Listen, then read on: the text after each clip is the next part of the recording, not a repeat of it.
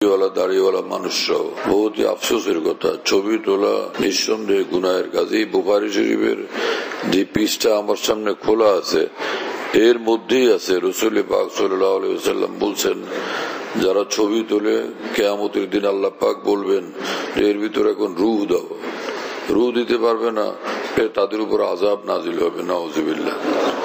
কেন আমরা এই বাড়াবাড়ি করতেছি ভাই? আলেম হইয়া, তালেব ইলম হইয়া, হাজী সাহেব হইয়া, মুসলমান হইয়া তো আমরা গুনাহের কাজ কেন করব? আমরা তো আমাদের আল্লাহর কথা শুনবো, আল্লাহর রাসূলের কথা শুনবো। কে কি বললো সেটা আমাদের শোনার বিষয় না। জান্নাতের রাস্তা হলো আল্লাহর কথা শোনা, আল্লাহর রাসূলের কথা শোনা। যে এটা করবে সে সোজা জান্নাতে পৌঁছবে ইনশাআল্লাহ। দুনিয়ার ডান বাম না দেখে সোজা সিরাতুল মুস্তাকিমের উপর চলি। আল্লাহ পাক আমাদের তৌফিক দেন। আলহামদুলিল্লাহ ওয়া কাফা, সালামুন আলা ইবাদিহিল্লাযীনা ইসতাফা, আম্মা বা'দ। فأعوذ بالله من الشيطان الرجيم. بسم الله الرحمن الرحيم. إنا نحن نزلنا الذكر وإنا له لحافظون.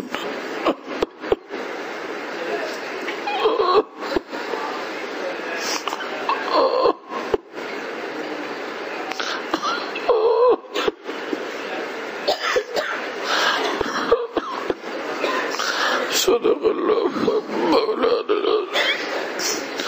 وقال رسول الله صلى الله تعالى عليه وسلم بلغوا عني ولو آية.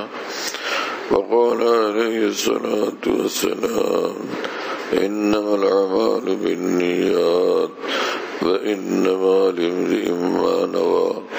وقال عليه الصلاة والسلام كلمتان حبيبتان إلى الرحمن خفيفتان على اللسان ثقيلتان في الميزان. سبحان الله وبحمده سبحان الله العظيم. سبحان الله وبحمده سبحان الله العظيم. কয়েকবার পড়ি আমরা সুবহান আল্লাহ ওয়া বিহামদিহি সুবহান আল্লাহিল আযীম। সুবহান আল্লাহ ওয়া বিহামদিহি সুবহান আল্লাহিল আযীম। সুবহান আল্লাহ ওয়া বিহামদিহি সুবহান আল্লাহিল আযীম। আল্লাহ পাক জাল্লা জালালুহু ওয়া মানওয়ালুহু আমাদের সকলকে মাফ করেন, জান্নাতুল ফিরদাউস আমাদের জন্য মঞ্জুর করেন, জাহান্নাম থেকে আল্লাহ আমাদের নাজাত দান করেন, ঈমান ইসলাম দ্বীনের উপরে আল্লাহ আমাদেরকে কায়েম রাখেন। দ্বীন ঈমান ইসলাম নিয়ে জিন্দা থাকা, দ্বীন ঈমান ইসলাম নিয়ে মৃত্যুর জন্য আল্লাহ আমাদের সকলকে কবুল করেন, সকল আপনজন প্রিয়জনদের কবুল করেন, সমস্ত মুসলমানকে কবুল করেন।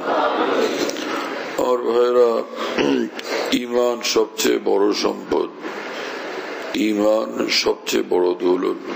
হাজারো ভুল ত্রুটি থাকা সত্ত্বেও ঈমান যার সিনাতে আছে, আল্লাহর কসম সারা দুনিয়ার রাজা বাদশাদের চেয়েও তার মর্তবা বেশি।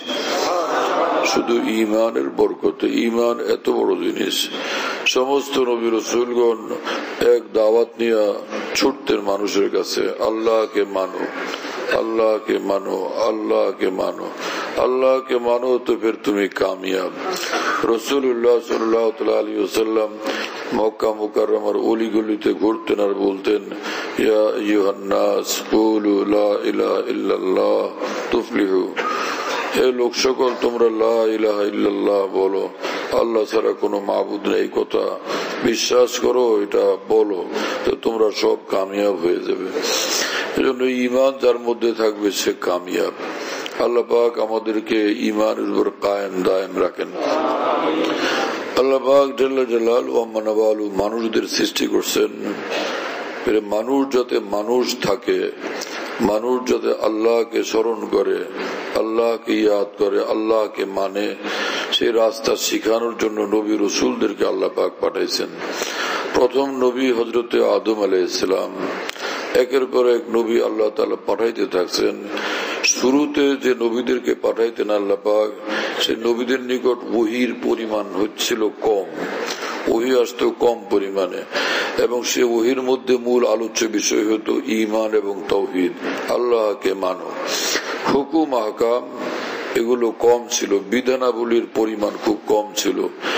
হযরত নূহ আলাইহিস সালামের পূর্ব পর্যন্ত যত নবী রাসূল আসছিলেন, তাদের নিকট আল্লাহ পাক যেই ওহী নাজিল করতেন, তার মধ্যে বিশেষভাবে লম্বা অংশই হইতো এই পৃথিবীর নিয়ম শৃঙ্খলা, এই পৃথিবীতে বসবাসের বিভিন্ন রকমের এই জাগতিক বিষয়াদি, কিভাবে হাড়ি পাতিল বানানো লাগবে, কিভাবে কোনো একটা তরকারি তৈরি করতে হবে, একটা সালন কিভাবে তৈরি করতে হবে, এগুলো মানুষের কোনো কিছু জানা ছিল না।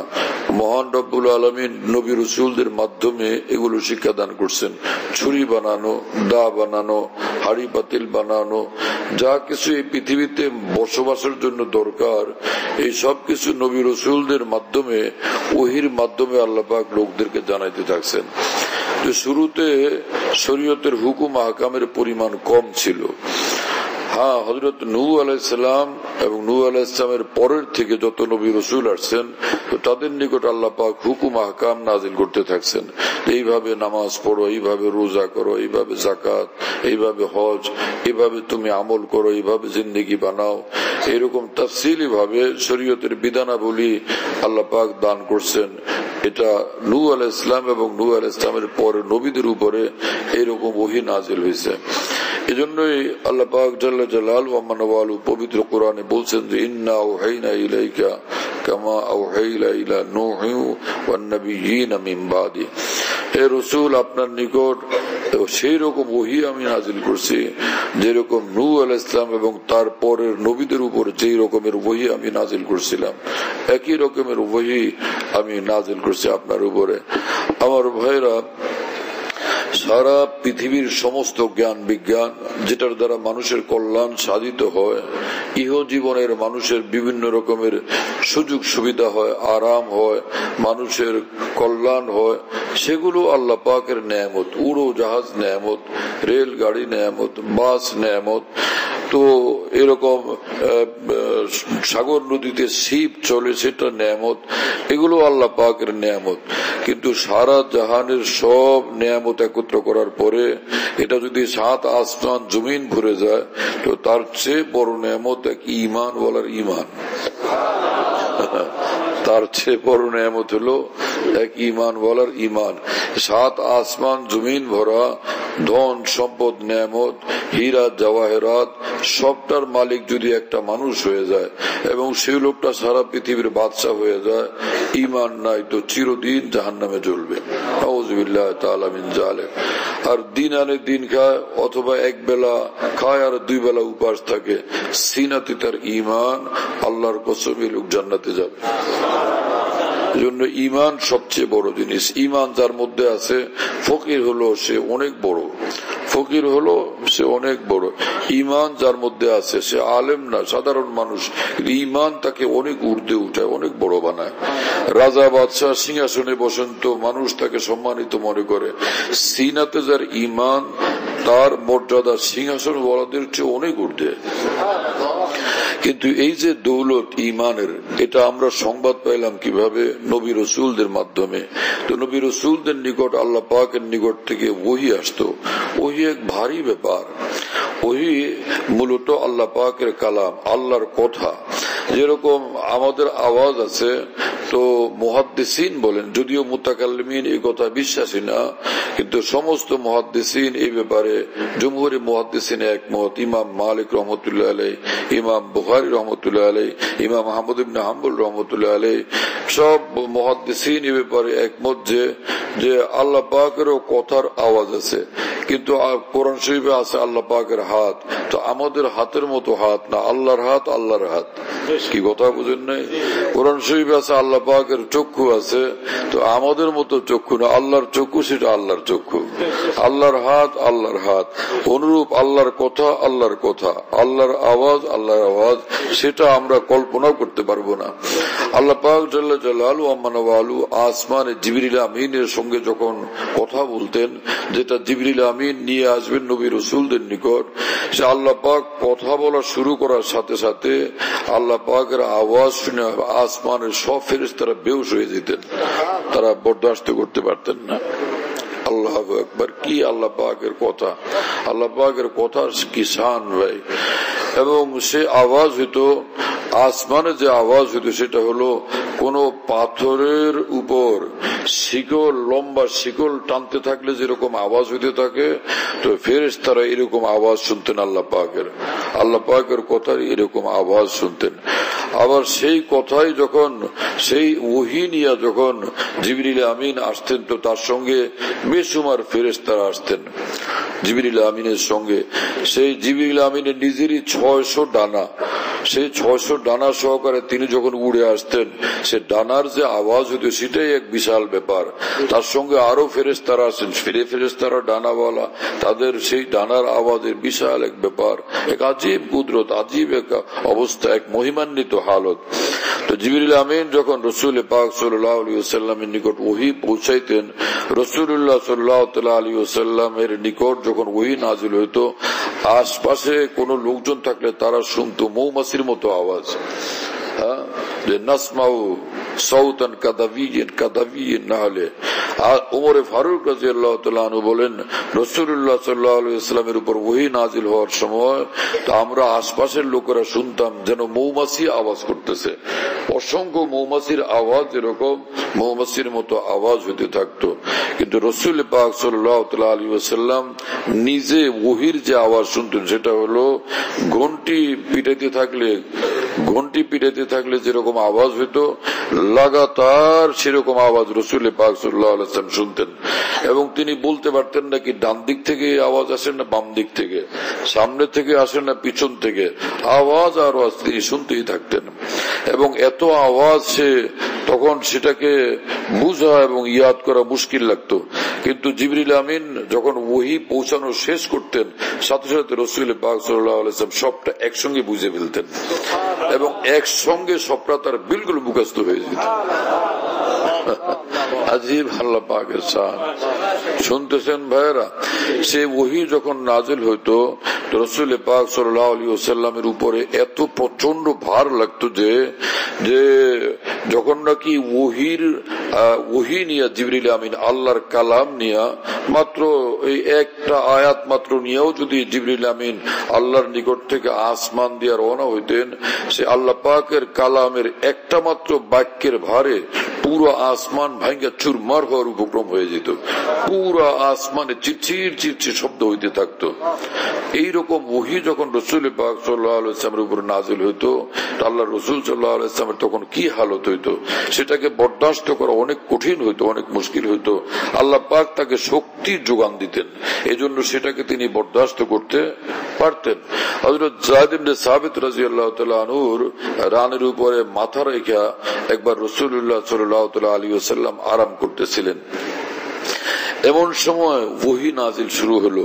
জিবরিল আমিন ওহী নিয়ে আসছেন, 3টা মাত্র শব্দের ওহী, গায়রু উলি জরারে, এইটুকু 3টা আল্লাহ পাকের 3টা মাত্র শব্দ, এই 3টা শব্দের ওহী যখন নাজিল হইতেছিল রাসূল পাক সাল্লাল্লাহু আলাইহি ওয়াসাল্লামের উপরে, তো মাথা মোবারক যায়েদ ইবনে সাবিত রাদিয়াল্লাহু আনহুর এই সাহাবীর রানের উপরে সেই 3 শব্দের ভারে হযরত যায়েদ বলেন, আমার রান একদম ফাইটা ভাঙ্গা চুরমার হওয়ার উপক্রম হয়ে গেছিল। একবার ওহী নাজিল হইতেছিল, রাসূল পাক সাল্লাল্লাহু তাআলা আলাইহি ওয়াসাল্লাম তখন উটের পিঠে সওয়ার ছিলেন। সেই ওহীর ভারে উট জমিনের উপর বসে গেছে। প্রথম তো উটের পা জমিনের ভিতরে ধসতে শুরু করছে, তারপরে উট এসে একদম জমিনের উপর বসে পড়ছে। এসা জিনিস ওহী, এটা হলো ইসলামের মূল, এটা হলো আল্লাহর দ্বীনের মূল বিষয়। আমার ভাইয়ের এই জন্য যে ঈমান এবং ইসলামের এই খালেজ বিষয়গুলো মুসলমানদের মধ্যে আলোচনা হলে তো ব্যাপকভাবে মুসলমানরা ইসলামের প্রতি ভীষণ আকৃষ্ট হইতো, কিন্তু আফসোসের বিষয় হলো ঈমান এবং ইসলাম এবং দ্বীনের কথা আলোচনার জিম্মাদারি যাদের উপরে, তাদের একটা বিশাল অংশ এরকম আছে দ্বীনের কথা বলতে গিয়ে নিজের কথা মিশিয়ে ফেলেন বেশি অংশ। কি কথা বুঝতেছেন ভাইরা?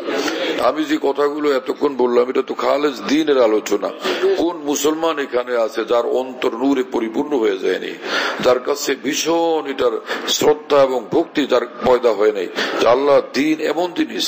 এবং আল্লাহ পাক পবিত্র কোরআনে বলছেন, ওয়া ইয়ানতিকু আনিল হাওয়া ইন হুয়া ইল্লা ওয়াহয়ু ইউহা, আমার রাসূল তোমাদেরকে যে দ্বীন শিক্ষা দেন নিজের থেকে তিনি কিচ্ছু বলেন না, ওহীর মাধ্যমে যেটা আমি তার নিকট পাঠাই সেটাই শুধু তিনি শোনান। তো রাসূল পাক সাল্লাল্লাহু আলাইহি ওয়াসাল্লাম যেটা পেশ করছেন আমাদের সামনে দ্বীন হিসেবে সবটা ওহী। ওহীর দুই রকম, একটা ওহীউল কোরআন আর একটা ওহীউস সুন্নাহ। কোরআনের ভিতরে যেটা আছে এটার নাম ওহীউল কোরআন, আর আল্লাহ পাক কোরআনের বাইরে যে ওহী নাজিল করতেন সেটা রাসূলুল্লাহ সাল্লাল্লাহু আলাইহি ওয়াসাল্লাম নিজের ভাষায় ব্যক্ত করতেন, সেটাকে হাদিস শরীফ বলে, সেটাকে ওহীউস সুন্নাহ বলে, একটাকে ওহী মতলু বলে, একটাকে ওহী গায়রে মতলু বলে। একটা আমরা নামাজের মধ্যে পড়ি তো কোরআন শরীফ, এটা হলো ওহী মতলু, ওহীউল কোরআন।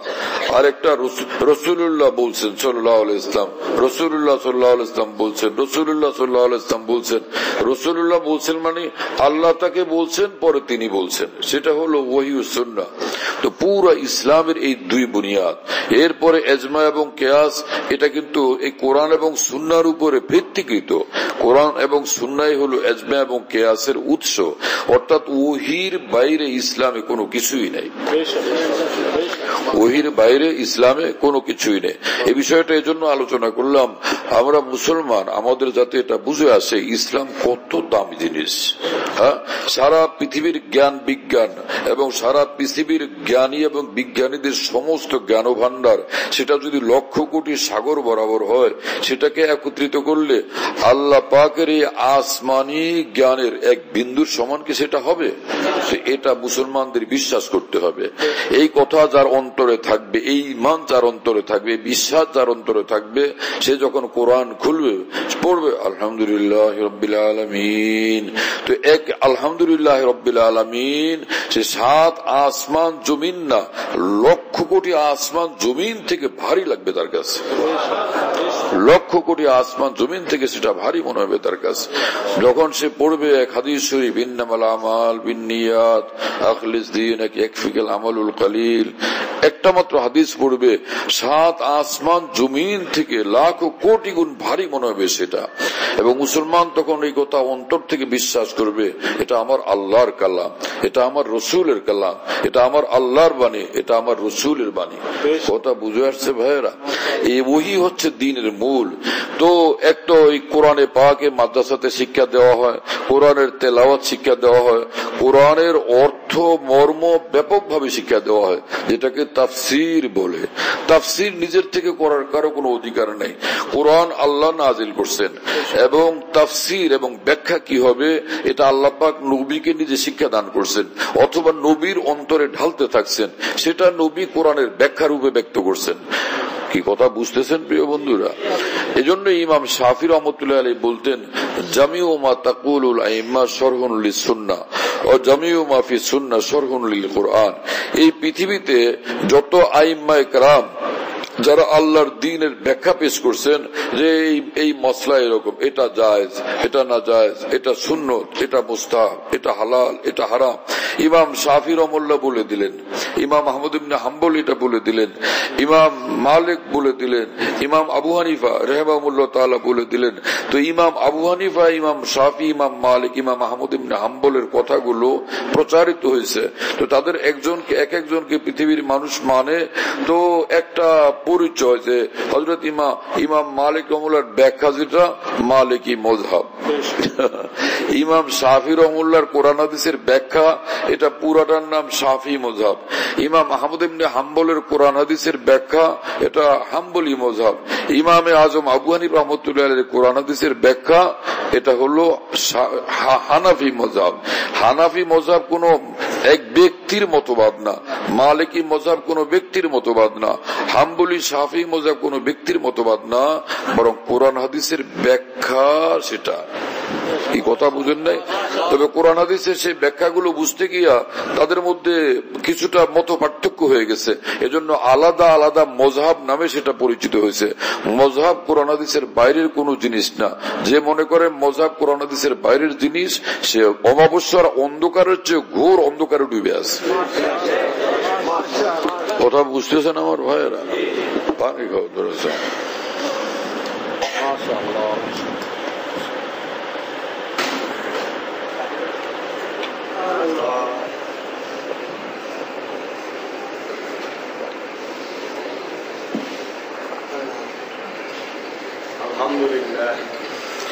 কিছু মুসলমান ভাইয়েরা অতি আবেগী, তারা বলতে থাকেন যে মযহাব কিচ্ছু না, আমরা ডাইরেক্ট কোরআন হাদিস থেকে আমল করব। ভালো কথা, আপনারা যদি এতটা সক্ষম এবং যোগ্য হন, সরাসরি কোরআন হাদিস থেকে আপনারা আমল করবেন, আমাদের আপত্তি কি? যদি এত যোগ্য আল্লাহ আপনাদের বানান, তো আমরা আপনাদেরকে বলবো উজুর ফরজ কয়টা, সর্বমোট উজুর ফরজ কয়টা কোরআন শরীফ থেকে বের করে দেন।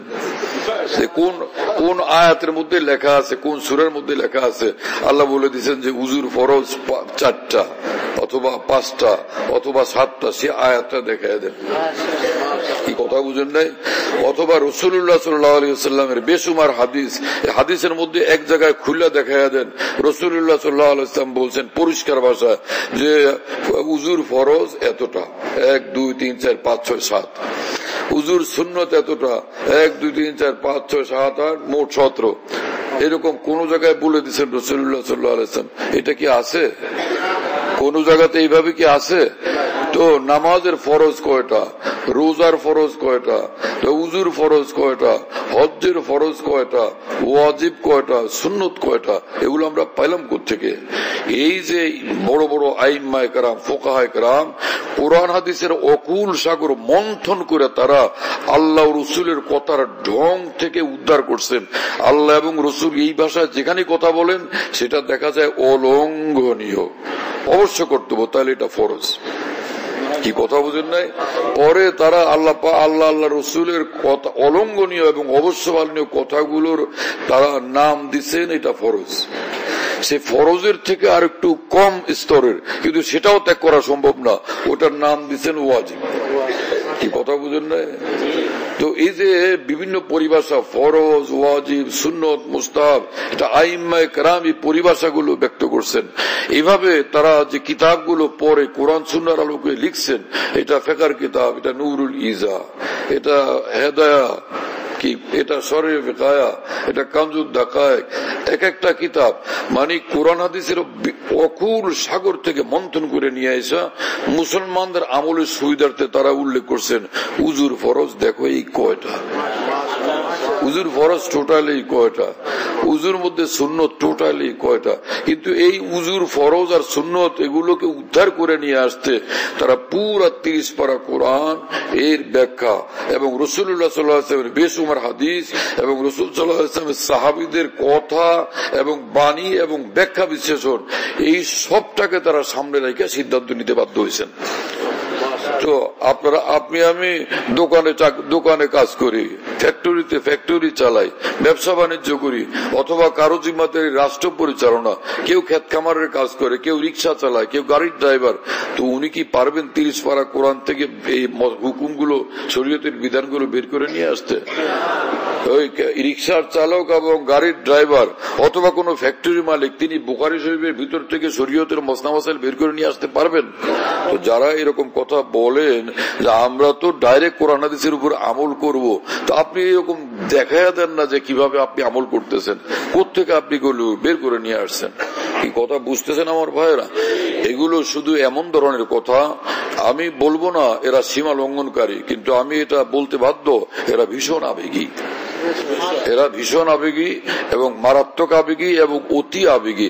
যে আবেগ সীমা অতিক্রম করে, যে আবেগ সীমা অতিক্রম করে, যে আবেগ তাদেরকে সুনির্দিষ্ট জ্ঞানের উপরে রাখতে অক্ষম, যেটা তারা কোন সঠিক রাস্তার উপর চলতে সম্পূর্ণ ব্যর্থ হইতে বাধ্য।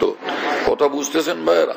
তো মযহাবের অর্থ হলো কোরআন এবং সুন্নাহর আলোকে সে শরীয়তের বিধানগুলো সুবিন্যস্ত ভাবে পেশ করা।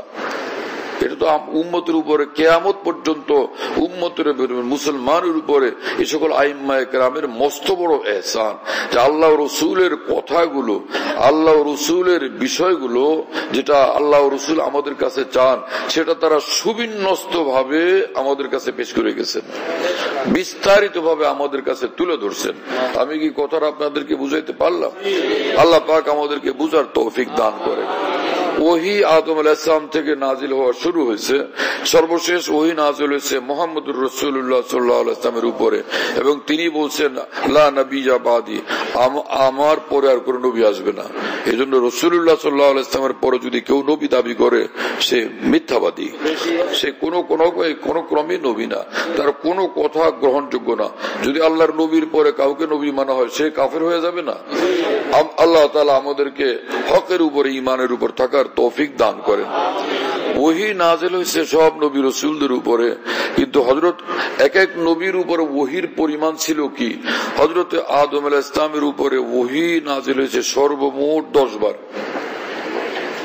কয়বার নাজিল হয়েছে মনে হয়? সর্বমোট 10 বার। আরেক বর্ণনা অনুযায়ী সর্বমোট 12 বার। আদম আলাইহিস সালামের উপর ওহী নাজিল হলো কতবার? হয় 10 বার, না হয় 12 বার।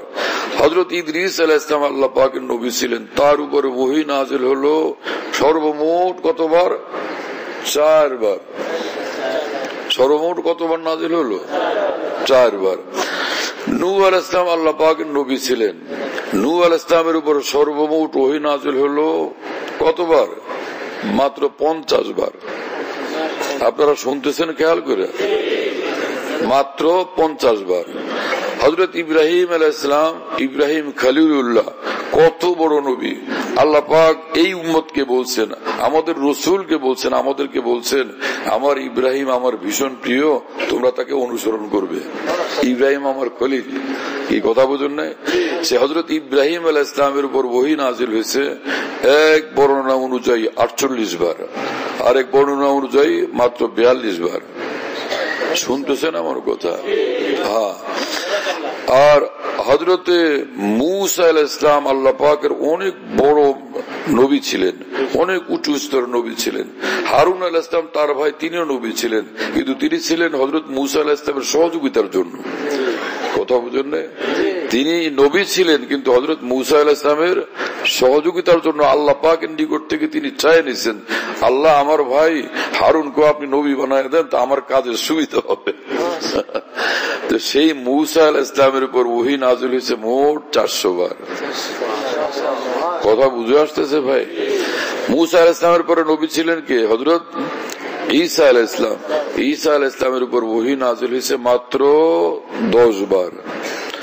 আর আমাদের নবী মুহাম্মদুর রাসূলুল্লাহ সাল্লাল্লাহু আলাইহি ওয়াসাল্লাম, যিনি সর্বশেষে আসা সত্ত্বেও তিনি সর্বশ্রেষ্ঠ নবী এবং সমস্ত নবীদের তিনি প্রধান, এবং যার পরে আর নবী আসবে না, সেই মুহাম্মদুর রাসূলুল্লাহ সাল্লাল্লাহু আলাইহি ওয়াসাল্লামের উপর ওহী নাজিল হয়েছে সর্বমোট 24,000 বার। এবং সেই ইসলাম, সেই দিন আল্লাহ পাক আমাদেরকে দান করছেন। শুকর করা উচিত কিনা? সুবহানাল্লাহ তাআলা ওয়া বিহামদিহি। কোরআন শরীফের ভিতরে ওহী, হাদিস শরীফের সব কিতাবের মধ্যে ওহী। এই ওহীর কথাগুলো, ওহীর ইলমগুলো, ওহীর জ্ঞান সমুদ্র, এটা মাদ্রাসাতে শিক্ষা দেওয়া হয়। তাহলে কি এই মাদ্রাসা? এই মাদ্রাসার মর্যাদা কত বড়, এই আলেমদের মর্যাদা কত বড়, ইলম যারা শিক্ষা করেন এই মাদ্রাসার তালবে ইলম বা শিক্ষার্থী, তাদের মর্যাদা কত বড়। এত বড় যে রাসূলুল্লাহ সাল্লাল্লাহু আলাইহি ওয়াসাল্লাম বলছেন, ওয়া ইন্নাল আলিম ইস্তাগফিরু লাহু মান ফিস সামাওয়াতি ওয়াল আরদ হাত্তাল হিতান ফি জাওফিল মা। যে একজন আলেমের মর্যাদা এত বড়, আসমান জমিনের সমস্ত মাখলুকাত আলেমের জন্য আল্লাহর নিকট দোয়া করতে থাকে। এবং সাগর নদীর মাছেরা পর্যন্ত আলেমের নিকট দোয়া করতে থাকে, আলেমের জন্য দোয়া করতে থাকে। এবং পৃথিবীতে আল্লাহর পরে সর্বশ্রেষ্ঠ আল্লাহর নবীগণ, নবীগণের ভিতরে সর্বশ্রেষ্ঠ মুহাম্মদুর রাসূলুল্লাহ সাল্লাল্লাহু আলাইহি ওয়াসাল্লাম। আর আলেমরা হচ্ছেন সরাসরি রাসূলুল্লাহ সাল্লাল্লাহু আলাইহি ওয়াসাল্লামের নায়েব বা প্রতিনিধি, তার স্থলাভিষিক্ত। অর্থাৎ আলেমদের নিকট আল্লাহর নবীর নিকট যে এলেম ছিল সেটা আলেমদের নিকট। পার্থক্য এতটুকু যে নবী নবী ছিলেন, আলেমরা নবীর গোলাম কিন্তু নবী না, নবীর গোলাম এবং নবীরই আমানতের বাহক, কিন্তু তারা নবী না, নবীর অনুসারী এবং নবীর প্রেমিক এবং নবীর দেওয়ানা। এবং কিয়ামতের ময়দানে আল্লাহ পাক যখন সুপারিশ করতে বলবেন যে আমার গুনাহগার বান্দাদের জন্য সুপারিশ করো, প্রথম ডাকবেন নবীদেরকে, তোমরা আসো সুপারিশ করো। এরপরে ডাকবেন আলেমদেরকে, যে এখন 2 নম্বরে আলেমরা আসো, তোমরা এখন সুপারিশ করো। 3 নম্বরে ডাকবেন শহীদদেরকে, ইয়াসফাউ ইয়াউমাল কিয়ামাতি আল আম্বিয়া সুম্মাল উলামা সুম্মা শুহাদা। এই হাদিসের ব্যাখ্যায় মুহাদ্দিসিন বলছেন, এই হাদিস থেকে প্রমাণিত হয় আলেমের মর্যাদা নবীর পরে এবং শহীদদেরও ঊর্ধ্বে। আর যারা কোরআন হাদিসের এলেম অর্জন করে তাদের মর্যাদা কত বড়। হাকিমুল উম্মত মাওলানা আশরাফ আলী থানভী রহমতুল্লাহ আলাইহি, যিনি বিগত হিজরি শতাব্দীর মুজাদ্দিদ ছিলেন, ১৫০০-এরও ঊর্ধ্বে যিনি কিতাব লিখছেন ইসলামের ব্যাখ্যা সম্বলিত, সেই মাওলানা আশরাফ আলী থানভী রহমতুল্লাহ আলাইহি বলতেন, মাদ্রাসার ছোট্ট থেকে ছোট্ট একজন তালেব ইলমকে দেখলে শ্রদ্ধায় ভক্তিতে আমি আপ্লুত হয়ে পড়ি। কেন? এই কারণে যে আমার রাসূল বলছেন এই কথা, ওয়াইনাল মালাইকাতা লাতাজাউ আজনিহাতাহা রিজন লিতালিবিল ইলম। আসমানি ইলম, কোরআন সুন্নাহর ইলম অন্বেষণকারী যে শিক্ষার্থী, যে ছাত্র, যে তালেব ইলম, কোন ফেরেশতারা যখন তাকে দেখতে পান, শ্রদ্ধায় নিজের নূরের ডানা তার পায়ের নিচে বিছাইয়া দেন। তো তিনি বলেন যে আল্লাহর ফেরেশতারা, নূরের ফেরেশতারা যাদেরকে এত শ্রদ্ধা করে, তো আমি আশরাফ আলী তাদেরকে কেন শ্রদ্ধা করব না? তাদেরকে দেখলে কেন আমি শ্রদ্ধা আপ্লুত হয়ে পড়ব না? তো আমাদের এই দ্বীনি মাদ্রাসাগুলোতে ইলমে দ্বীন শিক্ষা দেওয়া হয় এইভাবে। এবং এই জন্যই হযরত হাকিমুল উম্মত মাওলানা আশরাফ আলী থানভী রহমতুল্লাহ আলাইহি বলতেন, সেনাবাহিনীর ছাউনিগুলো, সেনাবাহিনীর ক্যাম্পগুলো এক একটা দেশকে রক্ষা করে, আর এক একটা দ্বীনি মাদ্রাসা আল্লাহ পাকের পূর্ণ দ্বীনকে রক্ষা করে, পূর্ণ দ্বীনকে হেফাজত করে। এজন্য এই দ্বীনি মাদ্রাসাগুলোর সঙ্গে যারা জড়িত, চাই তারা মাদ্রাসার শিক্ষক, চাই তারা মাদ্রাসার পরিচালক, চাই তারা মাদ্রাসার ছাত্র, চাই তারা মাদ্রাসার ডোনার, চাই তারা মাদ্রাসার কমিটির সদস্যবৃন্দ, আল্লাহর কসম তাদের মর্তবা অনেক ঊর্ধ্বে, অনেক ঊর্ধ্বে, অনেক ঊর্ধ্বে, অনেক ঊর্ধ্বে। এলেম তো এত বড় জিনিস মিয়া, যে এলেমের কারণে নবী, সে এলেম যেখানে সংরক্ষিত হয় সেই প্রতিষ্ঠানের মর্যাদা কত বড়। যে আলেমে দ্বীন সে এলেমকে বহন করেন তার মর্যাদা কত বড়। সে এলেমের খেদমত যারা করেন তো তাদের মর্যাদা কত বড়। আমি এই বিষয়ে যেহেতু সময়, মোহতারাম সাহেব বলছেন যে অনেক সময় থেকে লোকজন অপেক্ষমান, এজন্য অল্প সময়ের মধ্যে আমরা মজলিস শেষ করলে এটা ভালো হবে। সেজন্য আলহামদুলিল্লাহ, যদিও অনেক গুরুত্বপূর্ণ একক বিষয় মনে হচ্ছে, কিন্তু আমি বেশি লম্বা করতে ইচ্ছাও হচ্ছে না। আল্লাহ পাক আমাদেরকে অল্প কথায় বুঝ দান করেন। এই দ্বীনি প্রতিষ্ঠানগুলো পৃথিবীতে শ্রেষ্ঠ প্রতিষ্ঠান।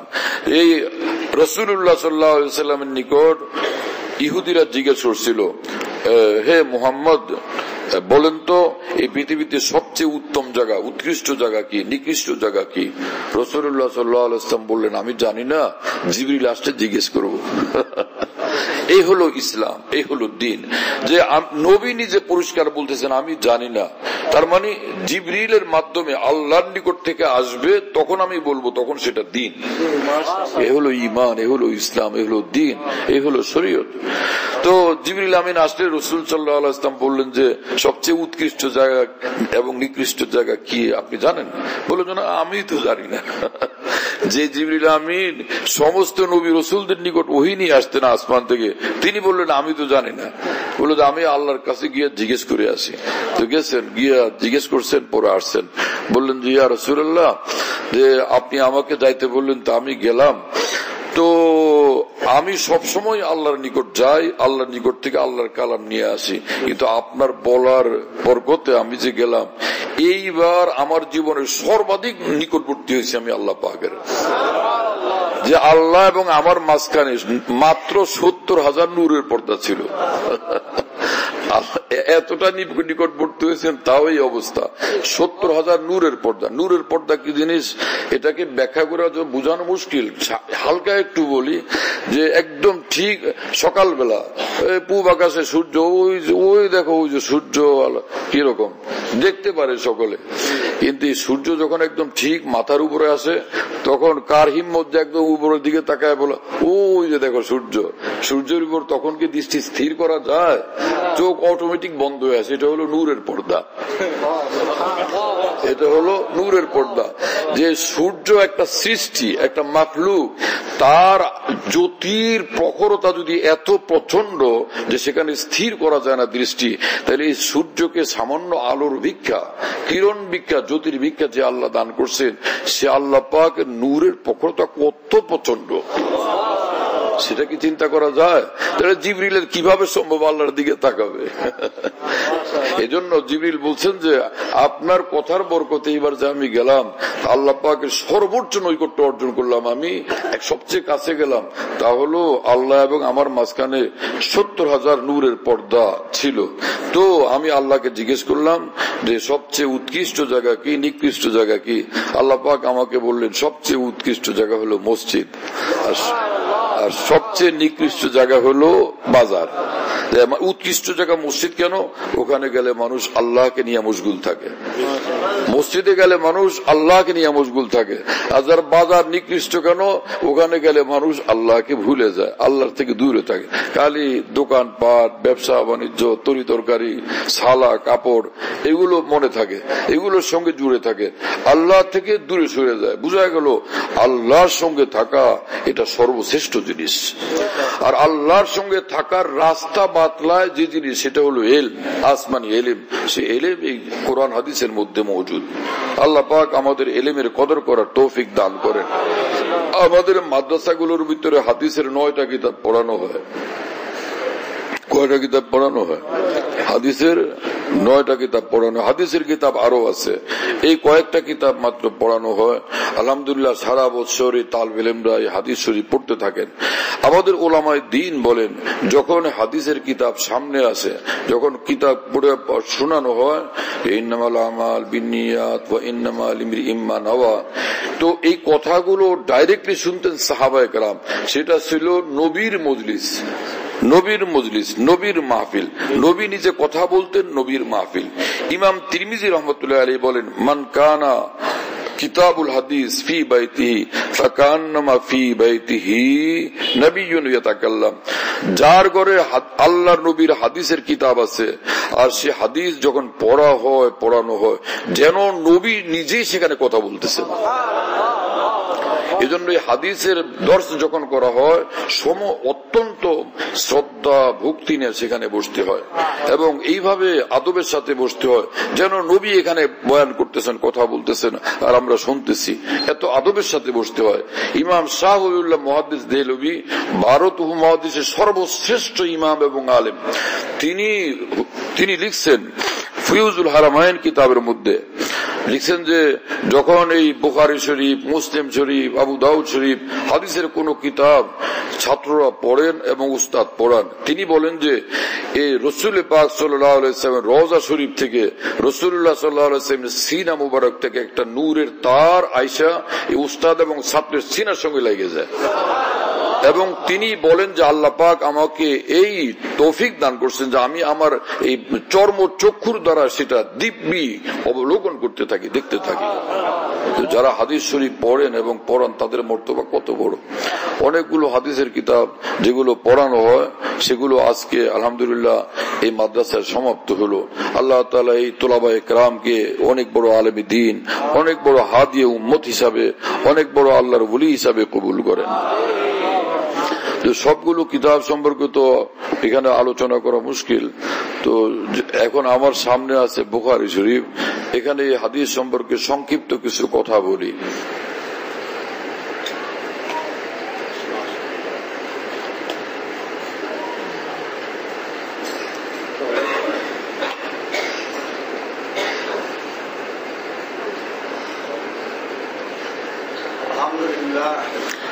আসলে এটা হলো দর্স মানে ক্লাস। তো MA ক্লাস যখন চলে ওখানে যদি সরসরা ছাত্ররা বসে তো ওরা কি বুঝবে? কথা বুঝেন নাই। কিন্তু আমাদের উলামায়ে দ্বীন মুসলমান ভাইদের মহব্বতে এমনটা করেন যে হাদিসের সবক যখন শেষ হয় তো বৎসরের শেষে খতমে সিয়াসত, খতমে বুখারী এই সকল নামে তো তারা একটা অনুষ্ঠান করেন।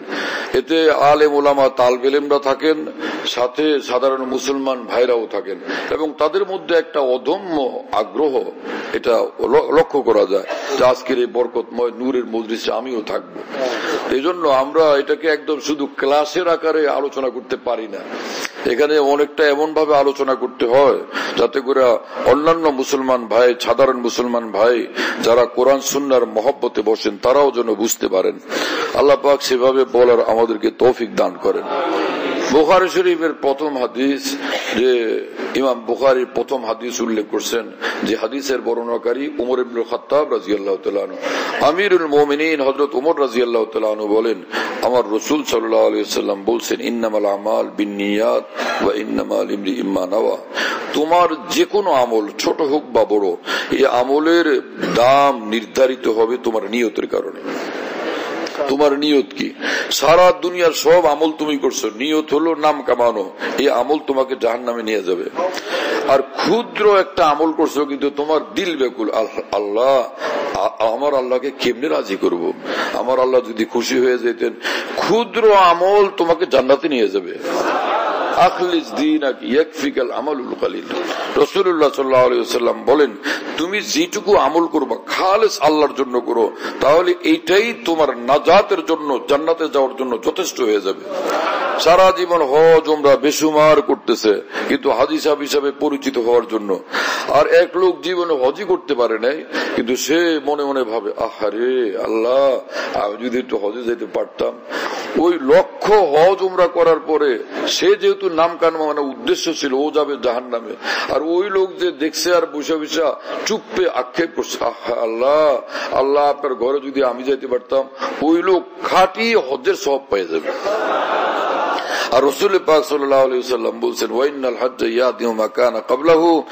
একবার যে ব্যক্তি হজ করলো আল্লাহর সন্তুষ্টির জন্য, তার জীবনের সমস্ত গুনাহ আল্লাহ পাক একসঙ্গে মাফ করে দেন। কি কথা বুঝতেছেন? এবং রাসূল পাক সাল্লাল্লাহু আলাইহি ওয়াসাল্লাম বলেন, আল হজ্জুল মাবরুর লাইসা লাহু জাযাউন ইল্লাল জান্নাহ। রাসূলুল্লাহ সাল্লাল্লাহু আলাইহি ওয়াসাল্লাম বলেন, সির্ফ আল্লাহকে খুশি করার নিয়তে যে হজ করে তার সেই হজ্জের একমাত্র বিনিময় হলো সোজা জান্নাত। তো এই ইমাম বুখারী রাহিমাহুল্লাহ এই কিতাবের শুরুতে সবক দিয়েছেন, হে আলেম, হে তোলাবা, হে মুসলমান ভাইয়েরা, পয়লা কাজ ইখলাস। পয়লা কাজ হলো ইখলাস, যেটাকে নিয়ত ঠিক করা বলে, তাসিয়ে নিয়ত। মাওলানা ইলিয়াস রহমতুল্লাহ আলাইহি 6টা উসুল বাতলাইছেন, তার মধ্যে একটা হলো তাসিয়ে নিয়ত। আল্লাহর কসম এটা বড় ভারী বিষয়, অনেক ভারী বিষয়। দেখেন কতটা ভারী, যে আপনি কাজ করলেন একদিনের, এক ফ্যাক্টরির মালিকের অধীনে আপনি চাকরি করেন, একদিনের কাজ করছেন, আপনাকে 50 বছরের কি পারিশ্রমিক দিবে? 100 বছরের বিনিময় দিবে? অথবা 1 মাসের বিনিময় দিবে? আপনি বড় ভদ্রলোক, ভালো মানুষের ছেলে, বাবাজি আপনি 1 মাসেরটা নিয়ে যান। কোন ফ্যাক্টরির মালিক এটা করবে? তাহলে আপনার আমার বয়স যদি হলো 70 বছর আমল ইবাদত করলাম, তা কি ইবাদত? সারাদিন নিজের কাজ, আজান হলে নামাজটা পড়লাম, 5 ওয়াক্ত নামাজটুকু পড়লাম, অল্প স্বল্প কিছু আমল দিন রাত 24 ঘন্টায়, পুরো 1 মাস পরে আপনি আমি প্রত্যেকে বসে যদি আমার আপনার নেক আমলের হিসাব করি, কয় কেজি হবে? কি খেয়াল করছেন? কয় কেজি হবে, কয় মন হবে, কতটুকু হবে? এইরকম আমল করলাম আল্লাহর জন্য, বাকি সব করলাম নিজের জীবনের জন্য। সারাদিন ব্যস্ততা, বন্ধু বান্ধব, সামাজিক বিষয়াদি, রাষ্ট্রীয় বিষয়াদি, ফ্যাক্টরির বিষয়াদি, ব্যবসা বাণিজ্যের বিষয়াদি, আত্মীয় স্বজনের বিষয়াদি, এই নিয়ে সারাদিন আমরা, সারা দুনিয়ার মানুষ ব্যস্ত। কি কথা বুঝেন না? আর আল্লাহর হুকুম পালন করলাম একটু। তাহলে ঠিক আছে, 70 বছরের আমলের বিনিময়ে না হয় 70 বছর হে বান্দা তুমি জান্নাতে থাকো, তারপরে কই যাবেন? কি কথা বুঝেন নাই? 70 বছরের নেক আমলের বিনিময়ে আল্লাহ পাক যদি তারপরও দিয়ে দিলেন যে যাই করছিস, আচ্ছা ঠিক আছে আমার জন্য করছিস তো চল যা, তুই 70 বছর জান্নাতে থাক, তারপরে তো বের হওয়া লাগবে, তাহলে জান্নাতে অনন্তকাল থাকবেন কিভাবে? উমদাতুল কারি এই কিতাবের ভিতরে ইমাম বদরুদ্দিন আনী রহমতুল্লাহ লিখছেন যে মহান রব্বুল আলামিনের নিকট মুমিনের নিয়তের মর্তবা এত বড় যে ও আমল করছে মাত্র 60-70 বছর, কিন্তু ওর নিয়ত তো এটা ছিল অনন্তকাল জিন্দা থাকলে অনন্তকাল ইবাদত করবো আল্লাহর, অনন্তকাল ইমানের উপর থাকবো, অনন্তকাল দিনের উপর থাকবো। কি কথা বুঝেন নাই? অনন্তকাল পর্যন্ত দিনের উপর থাকবো, এর বাইরে যাব না আমি। তো 70 বছরের আমলের কারণে তার 70 বছরের জান্নাত, আর নিয়তের কারণে অনন্তকালের জান্নাত। নিয়ত কত দামি জিনিস, নিয়ত কত ভারী জিনিস। এজন্য রাসূলুল্লাহ সাল্লাল্লাহু আলাইহি ওয়াসাল্লাম বলছেন নিয়তুল মুমিন খায়রুম মিন আমালিহি, ঈমান ওয়ালাদের সমস্ত আমলের চেয়ে তার নিয়তের মর্তবা বড়। সেই নিয়তের হাদিস বললেন ইমাম বুখারী শুরুতে, আর সর্বশেষ যে হাদিস, যে বাব এখানে উল্লেখ করছেন তিনি, সেটা হলো যে বাবু কাউলিল্লাহ ওয়া নাযাউল মাওয়াজিন আল কিসত লিয়াউমিল কিয়ামা।